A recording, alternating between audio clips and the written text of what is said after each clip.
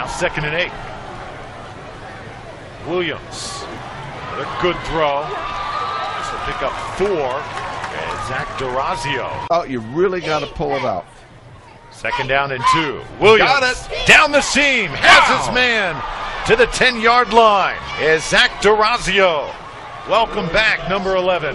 DeRazio would really have a prominent role in this offense, and what a great throw by Williams. Again, there you see splitting the cover 2 safeties.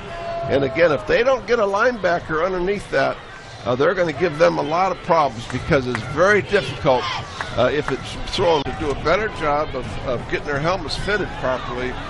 And, well, there it is again. Zach DeRazio all the way to the 41. Wow, what a brilliant, they have killed in the second half, this kind of field position and turnovers. Williams to throw again, and incomplete.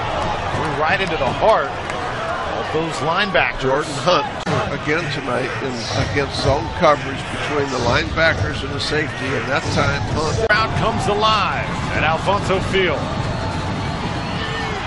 Williams running for his life. Hickman trying to chase him down, and this one's incomplete. Let's look. 4th down, field goal team. Yep, here they come. It looks like the field goal team's hitting the field. And that time, FIU had Torek Williams on one side and Crawford on the other side. And boy, that's a couple of